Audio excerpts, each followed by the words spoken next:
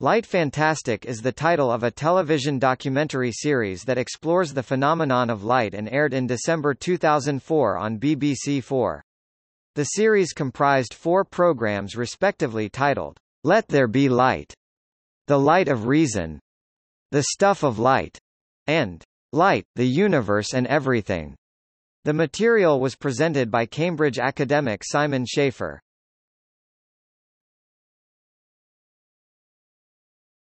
Topic: Let There Be Light.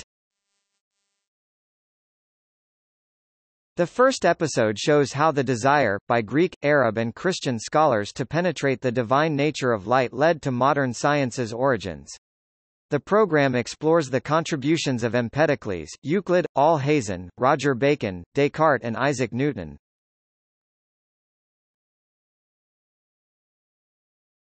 Topic: Greek scholars. The nature of light, and how we see, was first investigated by the early Greek philosophers. Light seemed to fill all space while allowing a kind of penetration of the world, thus offering a clue to the structure of the whole universe. The world was bathed in light but, to bring it within the world of reason, it was necessary to abstract and choose phenomena where light behaved in a special or strange way. Why do faraway objects appear smaller and why do objects change their position and shape when placed underwater? Empedocles' idea, that we see objects because light streams out of our eyes and touches them, became the fundamental basis on which mathematicians would construct some of the most important theories on light and vision.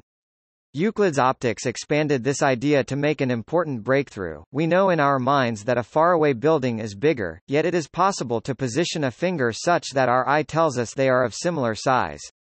Euclid's elegant solution was that the eye and both the tops of finger and building must lie on the same line, thus the rays from the eye must follow straight lines. The new discipline of geometry could thus make predictions and solve problems of light and optics.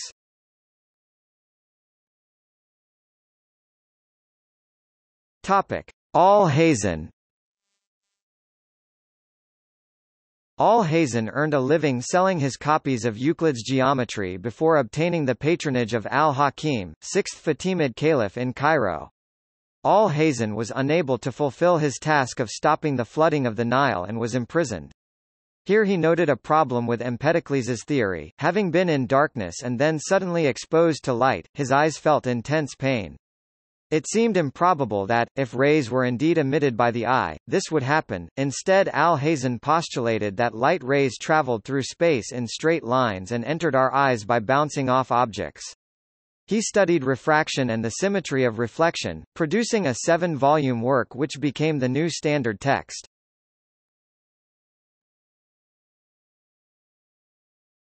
Topic: Christian Science. In the centuries following Hazen's death, the Catholic Church determined to demonstrate its divine authority and produce a Christian knowledge of light.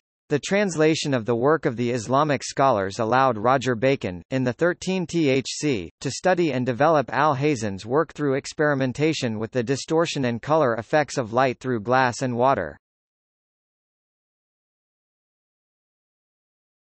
The Light of Reason. The second episode explores the link between the development of practical tools that manipulate light and the emergence of new ideas. The subject is examined through the work of Tycho Brahe, Galileo, Vermeer, Robert Hooke, William Herschel, Ole Romer, Charles Darwin and Ernest Rutherford. Brahe was granted the island of Hven by Denmark's Frederick II. From here he observed a comet in 1577. Tycho's measurements proved it was further away than supposed, thus challenging the Church's traditional view that God had created the Earth at the center of the universe.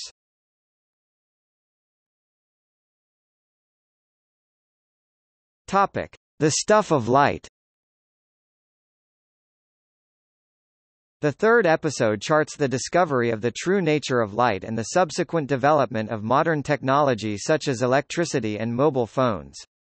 The pioneers are credited as James Clerk Maxwell, Joseph Swan, William Armstrong, Thomas Edison, Wilhelm Röntgen, J. J. Thomson, and Max Planck. In 1847, as a 16-year-old, Maxwell was taken to see one of the minor scientific wonders of the Victorian world, a prism made from a special Icelandic crystal.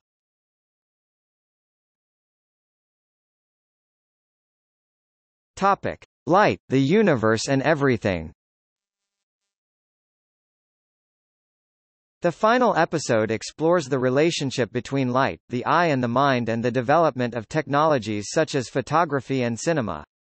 The achievements of John Dalton, Benjamin Thompson, Thomas Young, Lord Rayleigh, Joseph Priestley, Thomas Wedgwood, Edward Muybridge, Etienne Jules Mary and Albert Einstein are discussed. From their knowledge of color blindness, some Victorian scientists believed they could prove the perceived cultural supremacy of the English by measuring differences of color perception in different races. The idea was that animals were lower down the evolutionary scale but had better attuned senses than humans. If it could be proved that black people had better responses to light and color, this would be evidence of their inferiority. In 1898, William Rivers, together with a group of Cambridge academics, set off for the Torres Straits to prove exactly this. Rivers used a tintometer but found his original hypothesis was false and that the range of color difference perception of the islanders was little different from that of the English. When Rivers returned to England, he spearheaded dissemination of the fact that there was no scientific evidence to support white supremacy. The program continues and describes Priestley's discovery of photosynthesis.